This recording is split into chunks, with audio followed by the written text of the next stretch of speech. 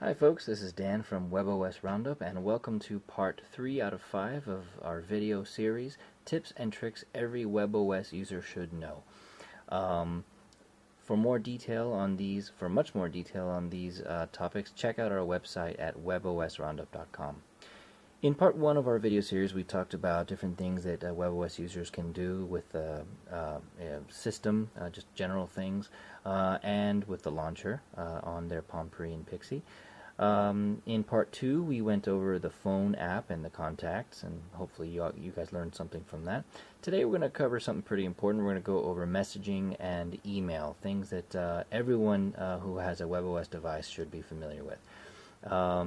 So let's go ahead and dive right into it. Let's check out email. So let's say you get an email right here, and there's several things you can do with it. You can mark it as read or unread. You can mark it as, you can set a flag. You can move it to a folder. You can show all the recipients that were set.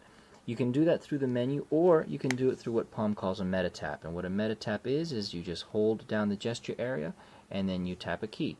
So, for example, for setting a flag, you hold down the gesture area and then you tap a key. So I'm going to go ahead and just do that, and you can see the flag appear all of a sudden right there. And all I did was I just hit that and then the key at the same time, and then the flag appeared there.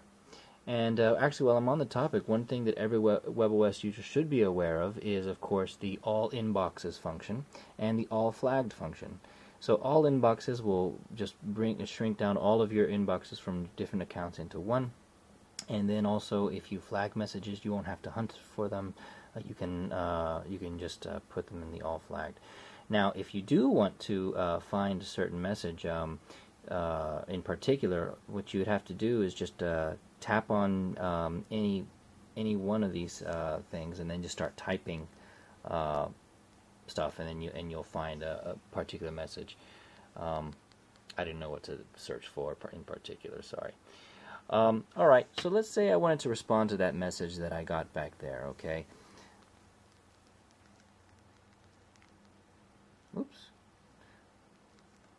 So let's say I mistyped that, right? I did do that on purpose, and I want to do away with the whole word. I just hit Shift and then backspace, and then watch what happens. Boom, boom.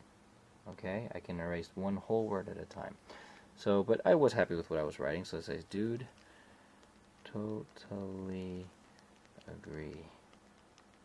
It. Alright, so I could send it. Let's say I just want to save it for a draft, or if I want to discard it. There's several things you can do. I can set it as high priority, I can discard it, or I can save it as a draft. And again, you can do it through the message right there, or you can also do the meta tap, where you hold down this and then you tap a letter. So let's say I want to set it as high priority. So I'm going to do meta tap and J. Okay, and there now you see it's red. So when they receive it, it will say that it's high priority. Okay, let's say I want to just get rid of it. I'm just going to do away with this. If I swipe the message away, my Palm Pre will save it. Okay, so if you don't want to save it, you just rather just get rid of it. Just hold the gesture area and then tap D. Boom, disappears. Okay, all right. I think for email that pretty much covers it. One thing that you should know about email is that you should know battery savings,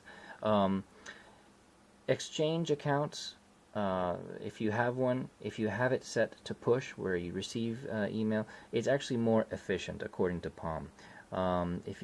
If you want to reduce your power consumption, you can do that by setting your fetch to every 15 minutes or so. But basically, the take-home that I wanted to tell you was exchange accounts generally suck less battery when they are set to push email, okay, or to receive them as items arrive. That's what that means. Gmail is generally probably second place, and then I would say web-based accounts or POP, if you know what that means. Just web-based accounts like Hotmail, for example, they tend to suck more battery when you have frequent fetching. Okay, all right. So that's that. So now let's talk about let's talk about messaging, and I'm pulling it out of the way here so I don't give anybody's identity away. Let's say you want to find a certain conversation. See, I find my friend Qasim here by typing QAS. Okay, if you had a whole bunch of conversations, you don't have to scroll up and down. Just start typing his name. Okay, I find that, and I have a patch where it opens another window. You don't have to have that. Okay, and there you go. We were talking because he very proudly displayed to me that he set up his touchstone in his car, so he was very proud of that. But that's how you can get to somebody's email. Now let's say I see this and I want to forward it to my wife. I tap the message and I say forward. I can copy the text. I can forward it by email. Now, while I'm talking about copy text, a very important thing to remember is you can actually copy the text of an entire conversation by going to Edit, and now you see where it says Copy All.